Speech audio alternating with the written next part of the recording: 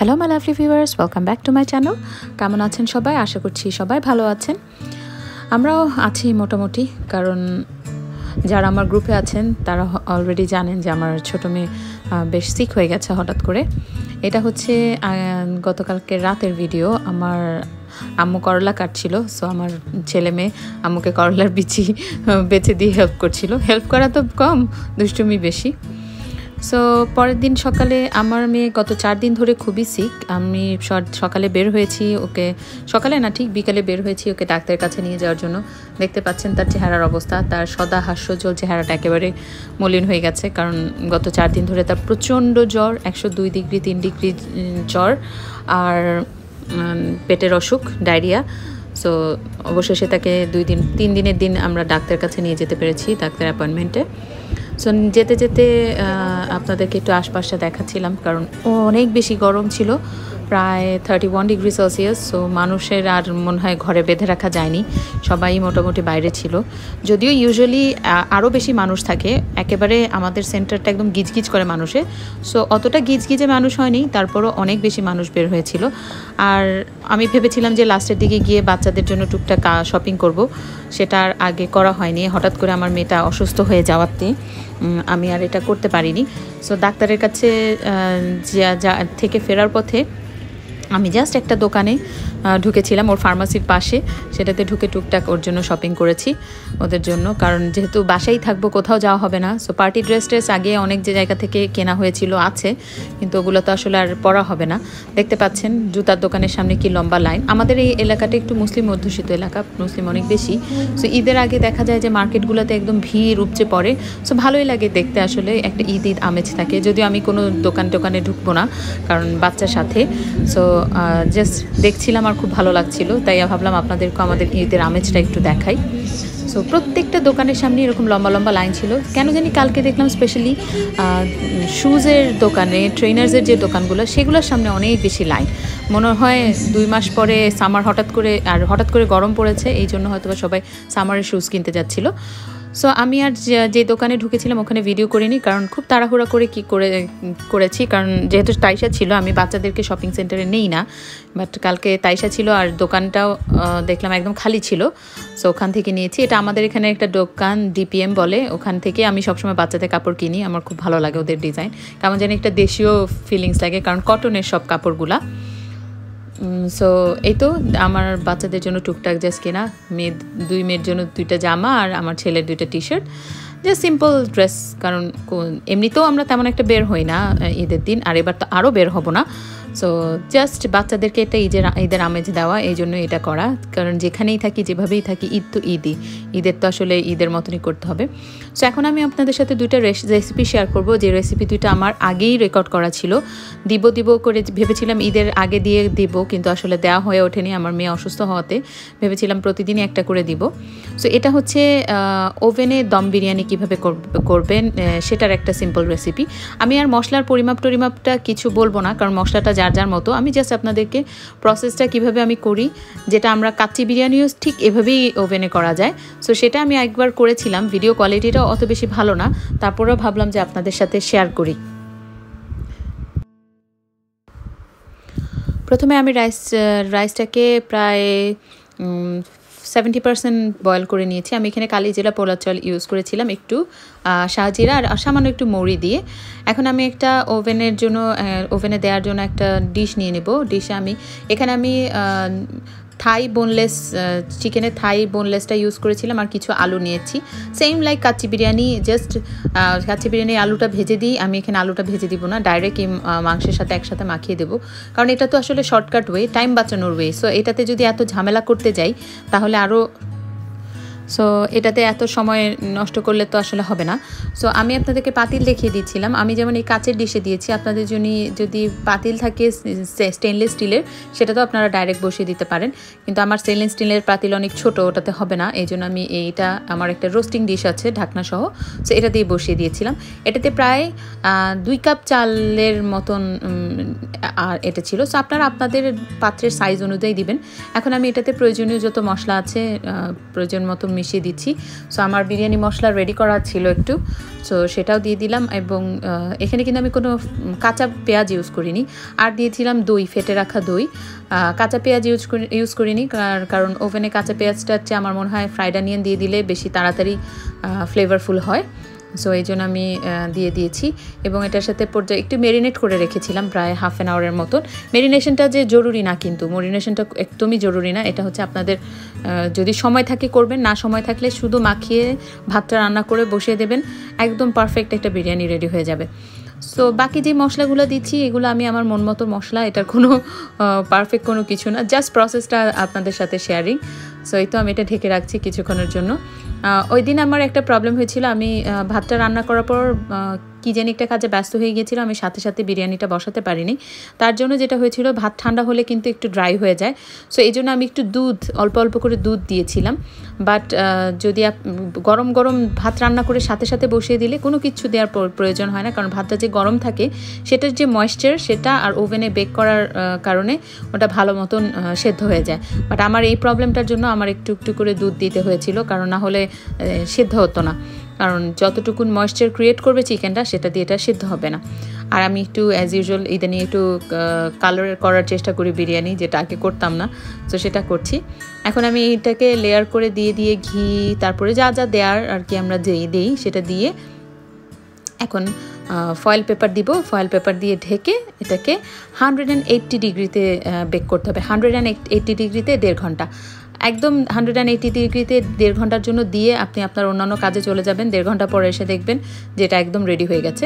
তবে একটা কথা আমি সবসময় বলে রাখি যে এক একজনের ওভেনের কিন্তু স্ট্রং কিন্তু এক এক রকম।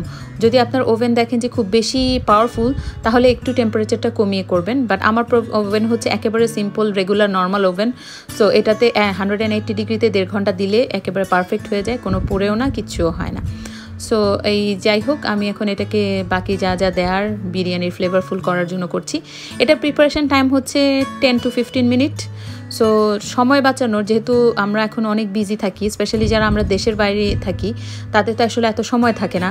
আর যদি আপনি টাইম বাঁচাতে চান, তাহলে অবশ্যই ওভেনে রান্না করাটা শিখে ফেলাটা আমার কাছে মনে হয় সবচেয়ে ইম্পর্টেন্ট, যেটা আমি করি। আমি কিন্তু দেশি মাছ থেকে শুরু করে মাংস টাংস সবই ওভেনে করে ফেলতে পারি। সো বিরিয়ানিটাও তো আর বাদ যায় না, সো বিরিয়ানিটাও করে ফেলি। সো সেই প্রসেসটাই জাস্ট আপনাদেরকে দেখানো, আপনাদেরকে একটু মনে করিয়ে দেওয়া যে কীভাবে ঝটপট ইয়ামি ফুড রান্না করবেন। সো আজকে আমি জাস্ট যেই রেসিপিটা ডিটেলে দেখাবো সেটা হচ্ছে জালি কাবাব। এর মধ্যে তো আমি ডিশ দেখালাম, 2টা ধরনের বিরিয়ানি দেখিয়েছি, তারপরে চিকেনের বিফের কারি দেখালাম। সো ভাবলাম জালি কাবাবটাও রেকর্ড করা হচ্ছে, ওটাও আপনাদেরকে দিয়ে দিই। এটা আমার অনেক আগের, প্রায় 2 মাস লকডাউনের শুরুর দিকের রেকর্ডেড ভিডিও, দিব করে দেওয়া হয়নি। আমার এরকম হয়, অনেক ভিডিও জমে যায় কিন্তু দেওয়া হয় না সময়ের অভাবে। সো ইদানিং যেহেতু একটু রেগুলার দিচ্ছি, তাই ভাবলাম যে পুরনো যত রেসিপি করা আছে সবটা দিয়ে দিই। সো এখন আমি ওভেনে দিয়ে দিলাম, দিয়ে 1.5 ঘন্টার জন্য ভুলে যাব। এখন শুরু করব হচ্ছে জালি কাবাব। জালি কাবাবটা করার জন্য যেটা করতে হবে সেটা হচ্ছে মিহি কিমা। আমি অলওয়েজ একদম মিহি কিমা ইউজ করি। এখানে আমি প্রায় 1 কেজির মতন একদম মিহি করে করা কিমা নিয়েছি। এটার সাথে একটা ডিম দিয়ে দিলাম। আপনারা দেখতে পাচ্ছেন আমার হাজব্যান্ডের হাত, কারণ এই মাখামাখির কাজ সে করবে। সো একটা ডিম দিয়ে দিচ্ছি। আর এখানে এখন দিয়ে দেব হচ্ছে প্রায় 1 কাপের মতন পেঁয়াজ কুচি, একেবারে মিহি কুচি পেঁয়াজ কুচি, তারপরে 2 টেবিল চামচ ধনিয়া কুচি, 1 টেবিল চামচ পুদিনা পাতা কুচি। আর মশলা যেটা দিচ্ছি সেটা হচ্ছে একটু জিরা গুঁড়া, ধনিয়া গুঁড়া, আর আমার কাছে আমি যে বিরিয়ানির জন্য যে শাহি গরম মশলা গুঁড়াটা ইউজ করি সেটা করা আছে, সেটা দিয়ে দিব 1/2 চা চামচ টেস্টিং সল্ট, আর দিব 1 টেবিল চামচ পরিমাণ টমেটো কেচাপ। আদা রসুন বাটা তো অবশ্যই, আদা রসুন বাটা তো আসলে ভুললে হবে না। সো সব কিছু দিয়ে আমি এখন এটাকে ভালো করে মাখিয়ে নিতে হবে। টেস্টিং সল্ট আর টমেটো ক্যাচাপটা দেবেন যদি আপনারা এটাকে রেস্টুরেন্টের স্টাইল আনতে চান বা বিয়েবাড়ির স্টাইল আনতে চান, এটা মাস্ট দিতেই হবে। সো এটা এখন একসাথে খুব ভালো করে মাখিয়ে নিতে হবে। সো এই মাখানোর কাজটা আমার হাজব্যান্ড করছে। সো মাংসের একটু চর্বি রয়ে গিয়েছিল। দোকান থেকে যখন মাংস কিমা করে আনানো হয়, তারা তো আসলে চর্বি বেছে দেয় না, যা থাকে একসাথে করে দেয়। সো অনেক সময় দেখা যায় চর্বি বা আঁশটা একটু রয়ে যায়, সো সেটা বেছে নিচ্ছে। সো এই জালি কাবাবের মেইন হচ্ছে একদম ভালো করে মাখানোটাই আসলে মেইন, ভালো করে মিক্সিংটা মেইন। আর সবসময় টেক্সচারটা খেয়াল রাখতে হবে, খুব মাংসের পরিমাণটা যদি খুব বেশি হয়ে যায় তাহলে কিন্তু কাবাবটার যে ভিতরে যে একটা সফটনেস সেটা থাকবে না। অনেকেই অনেক সময় কমপ্লেন করেন যে জালি কাবাব বানায় কিন্তু ভিতরটা শক্ত হয়ে যায়। তার কারণ হচ্ছে আমরা চাই যে একদম খাঁটি কিমা দিয়ে বানাতে, এই জন্য বিয়েবাড়ির টেস্টটা আসে না। কারণ বিয়েবাড়িতে বা বারবুচিরা যেটা করে, মাংসের কিমা যতটুকুন দেয় তত পরিমাণ পেঁয়াজ, ব্রেড ক্রাম সব মেশায়। সো এখন এই যে পেঁয়াজগুলো দিয়ে দেওয়া হলো, আর দেবো হচ্ছে এটা ভালো করে মাখানোর পর দেবো প্রায় 1.5 কাপের মতন ব্রেড ক্রাম। 1 কেজি কিমাতে 1 কাপ পেঁয়াজ, 1.5 কাপ ব্রেড ক্রাম আমরা ইউজ করেছি। সো ভিতরে শক্ত হওয়ার কোনো চান্সই নেই, ভিতরটা সফটই থাকবে। সো দেখতে পাচ্ছেন একদম ভালো করে ডলে ডলে মাখিয়ে নেওয়া হচ্ছে। আর পুদিনা পাতাটা অবশ্যই দেবেন। পুদিনা পাতা অনেকে খেতে লাইক করে না, বাট এই জালি কাবাবে পুদিনা আর ধনিয়ার মিক্সটা যে সুন্দর গন্ধ, সেটাই কিন্তু অনেক বেশি সুন্দর একটা স্মেল ক্রিয়েট করে, একটা শাহি স্মেল ক্রিয়েট করে। সো এটা মাস্ট দিবেন, দিলে খুব ভালো লাগবে। আর চাইলে একটু লেবুর রসও অ্যাড করতে পারেন, বাট আমি লেবুর রসটা দিইনি।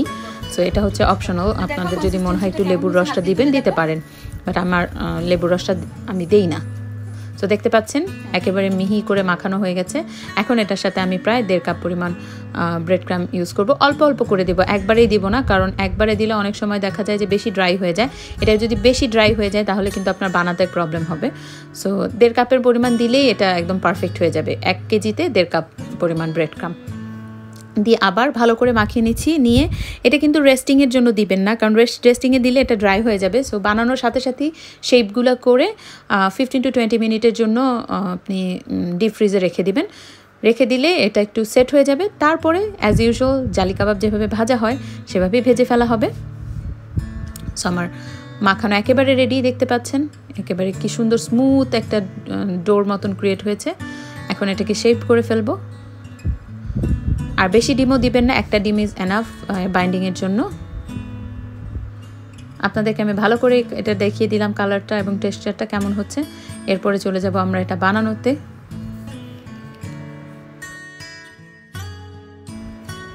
বানানোর শেপটা আপনাদের যা যা পছন্দ মতন। আমি এটা মিডিয়াম সাইজের করি, খুব বেশি পাতলাও করি না, খুব বেশি মোটাও করি না, বাট পাতলা মোটা এটা আপনাদের ইচ্ছা। বাট এমন শেপ করবেন খুব যেন বেশি মোটা না হয়ে যায়, তাহলে কিন্তু অনেক সময় ভিতরে কাঁচা রয়ে যাওয়ার পসিবিলিটিস থাকে। আর যদি আপনি এটাকে অনেক বেশিক্ষণ ধরে কুক করেন তাহলে ওভার কুক হয়ে যায়, খেতে ভালো লাগে না। সো এমন একটা সাইজ করবেন, পাতলাও না মোটাও না, যাতে খুব দ্রুত কুক হয়ে যায় আবার ভিতরটাও শক্ত না হয়। সো এই তো হয়ে গেছে। এখন আমি এটা প্রায় 15 মিনিটের জন্য ডিপ ফ্রিজে রেখে দিব। 15 মিনিট পরে এটাকে ডিমে চুবিয়ে জাস্ট ভেজে ফেলবো। ইন দ্য মিন টাইম আমি আপনাদেরকে দেখাচ্ছি যে আমার ওভেনে যে এটা দেখানোর পরে আপনাদের আমি দেখাবো যে ওভেনে যে চিকেন বিরিয়ানিটা দিয়েছিলাম সো ওটা কেমন কুক হয়েছে। কারণ না দেখালে আপনারা বুঝবেন না যে টেক্সচারটা ঠিক থাকে কিনা বা থাকে কিনা। অনেকের কমপ্লেন রয়ে যায় যে দেখলাম না, পরে হয়তো বা কোনো কিছু সিক্রেট আছে, এরকম অনেক কমপ্লেন মাঝে মাঝে শুনি। কোনো কিছু আসলে রান্নায় আমি সিক্রেট রাখি না। যদি সিক্রেট রাখতাম তাহলে 3-4 মিনিটের একটা ভিডিও আমি দিয়ে ফেলতে পারতাম। যেহেতু আমি কোনো সিক্রেট রাখতে চাই না, ডিটেল দেখাতে চাই, এই জন্যই আমি আমার ব্লগের মাঝখানে রেসিপিগুলো দেখাই, যাতে আপনারা খুব সহজেই বানাতে পারেন। সো জালি কাবাবের এটা বানানোর সময় কিন্তু ডিমটা খুব ভালো করে চুবিয়ে নিতে হবে, যাতে একদম একটা জালি জালি ক্রিয়েট হয়, যেটার জন্য এটাকে জালি কাবাব বলে। অনেক সময় উপরেও আবার একটু ডিম ছিটিয়ে দেওয়া যায় হাত দিয়ে, যদি কোনো কারণে মনে হয় যে হয়নি। বাট আমি একবারে দিলেই দেখলাম যে ভালোই জালির মতন ক্রিয়েট হয়, সো আর দিই না এই জন্য। আর অনেকে দেখেছি যে জালিটা বেশি করার জন্য ডাবল ফ্রাই করে, প্রথমে একবার ডিমে চুবিয়ে ফ্রাই করে আবার ডিমে চুবিয়ে ফ্রাই করে, তাহলে লেয়ারটা ভালো হয়। সো এখন আমি এটা ওভেন থেকে বের করে নিচ্ছি এবং এটাকে এখন দেখাবো আপনাদেরকে বেড়ে যে এটা কেমন হয়েছে। আমি এভাবে ফয়েল দিয়ে করেছি, আপনারা চাইলে কাচ্চি বিরিয়ানির মতন চারদিকে আটা দিয়েও বন্ধ করে দিতে পারেন। বাট যেহেতু এটা আমার টাইম সেভিং একটা ডিশ, সো এটা যত ইজিলি করা যায় তত ইজিলি আমি করেছি। যত খুব সহজে করা যাবে সেটাই হচ্ছে সবচেয়ে বড় কথা। সো চিকেন কিন্তু যেহেতু আমরা ফার্মের চিকেনটা ইউজ করেছি, চিকেন কিন্তু কুক হয়ে যায় একেবারে পারফেক্টলি। ইভেন শক্ত চিকেনও যদি দিতেন কুক হয়ে যেত। সো চিকেন কুক হবে কি হবে না এটা নিয়ে কোনো সন্দেহ না করার কোনোই দরকার নেই। আপনারা চাইলে এটা বিফও করতে পারেন বা মাটন দিয়েও করতে পারেন, বা বিফ বা মাটন দিয়ে করলে আপনারা একটু টেন্ডারাইজার ইউজ করবেন, লাইক কাঁচা পেঁপে বাটা বা আনারসের জুস, এই টাইপের কোনো একটা টেন্ডারাইজার ইউজ করবেন, খুব দ্রুত হয়ে যাবে, শক্ত থাকার কোনো চান্স নাই। দেখতে পাচ্ছেন একদম পারফেক্ট একটা বিরিয়ানি হয়ে গেছে। এবং খেতেও কিন্তু অনেক মজা হয়েছিল। সো আবার ইনশাল্লাহ ঈদের ব্লগ নিয়ে আপনাদের সাথে দেখা হবে। ঈদ মোবারক সবাইকে, ঈদের অনেক অনেক শুভেচ্ছা। সবার যেন ঈদ অনেক ভালো কাটে সেই দোয়া করছি, এবং আমাদের জন্য দোয়া করবেন যাতে আমার ছোটো মেয়েটাও ভালো হয়ে যায়। সো আবার হাজির হব ঈদের ব্লগ নিয়ে। টিল দেন সবাই ভালো থাকবেন।